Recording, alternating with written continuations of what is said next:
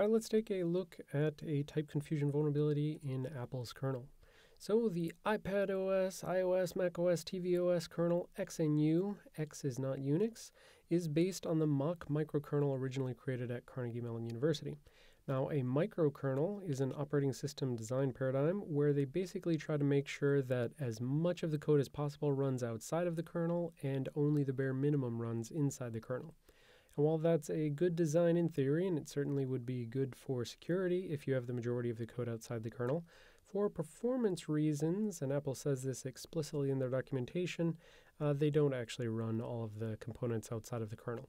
But what they also say in the documentation is that they did keep the Mach interface design because that allowed for a modularity that you couldn't get if you were designing for sort of a monolithic kernel where you expect everything to be all just compiled as one big blob of code, like a sort of Linux kernel, for instance. So by taking a design where everything is supposed to be created in a generic way for doing communication between chunks that are potentially outside of the kernel, by having that design, it allows for a much more modular construction. Now, there's a whole bunch of terminology from Mach that I'm going to have to introduce you to if you're going to make any sense of the source code that you're going to look at in a little bit. So in Mach, first of all, what you normally think of as a process is called a task.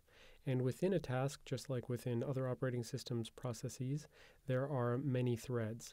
So in this picture, this big blue box is the task, and inside of that task, there are many threads of code execution. Now, in order to achieve that modular design, Mach is built around inter-process communication, which is achieved by a thing that they call a port. Now, ports are unidirectional messaging interfaces. So basically, you get messages or you get notifications, you get different types of information in, but it is a one-way communication. So if a task wants to talk to another task, it communicates via port. And if this task wants to reply back, it needs to communicate via a different port. Now, ports have access control on them, which are called writes. And the right to communicate with the port can be granted by one task to another task if the task itself owns the port or has the right already. So basically, if you think that like there's task 1 and task 2, and task 1 wants to say, hey, task 2, you can communicate with me, it can actually send over the right to task 2 via something like a message, or it can just call a function like machport insert right, and that'll say that this other task has the right to talk to the first task.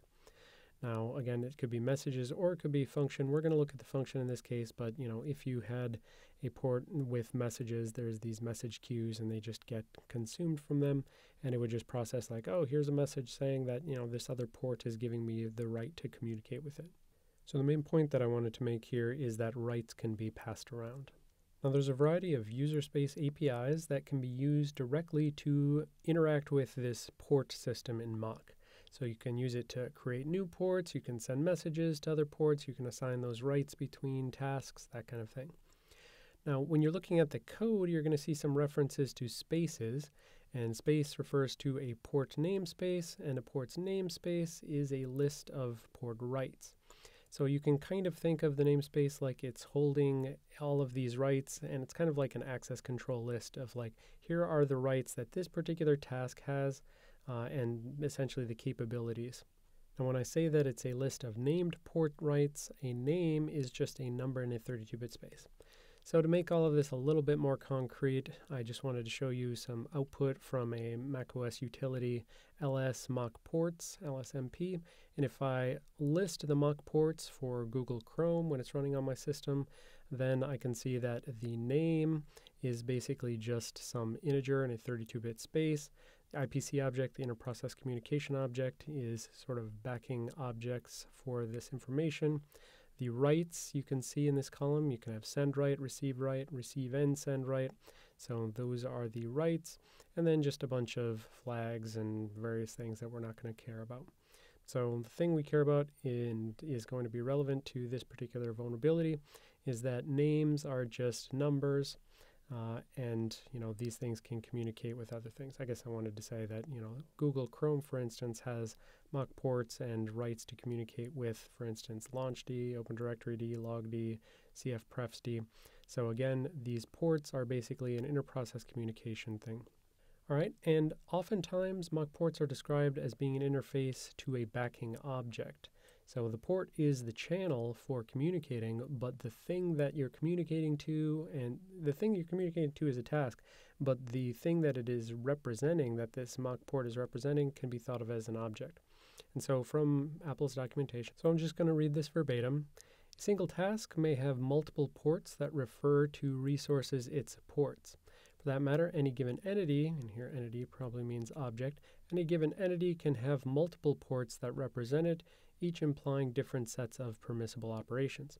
For example, many objects have a name port and a control port, sometimes called the privileged port.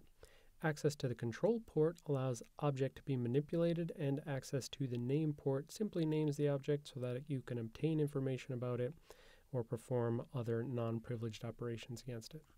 Okay, so the reason I'm bringing this up is just to say that in some sense, although it's not, although the XNU kernel is not written in like C++ as an object-oriented language, they still have a notion of objects, and that means that we can get into the same sort of trouble for type confusion amongst those objects that we see in other contexts.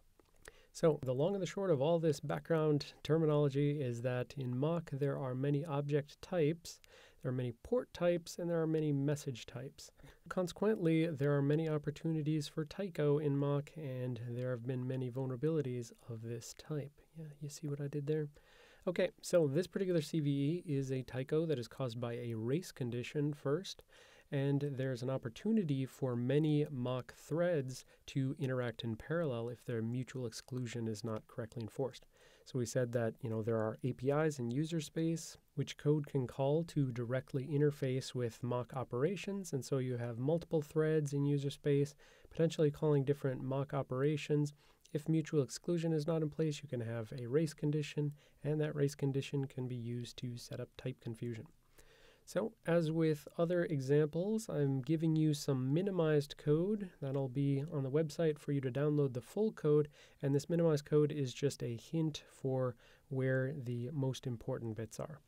And then the further hint is that since we said this is a race into a type confusion, the nature of the race is that you've got thread 1 and you've got function 1 and function 4, and if attacker can interleave between these two functions, something happening on thread 2, if there are two particular functions called on thread 2, that can lead to a type confusion at the time that you get to this function 4. So your job is to look at the code, try to figure out what function 1 and function 4 are, where does the attacker want to interleave some other calls, and then you need to figure out, what are these particular calls. And I'm giving you this hint because it felt like, just with no familiarity with this code, this would be probably not feasible for you to find the particular vulnerability if I didn't, give you all the way to this hint. But even still with this hint, because there's so much, unfamiliar terminology, this could still be a medium to difficult level challenge. But go ahead and go get the code and try to find the flaw.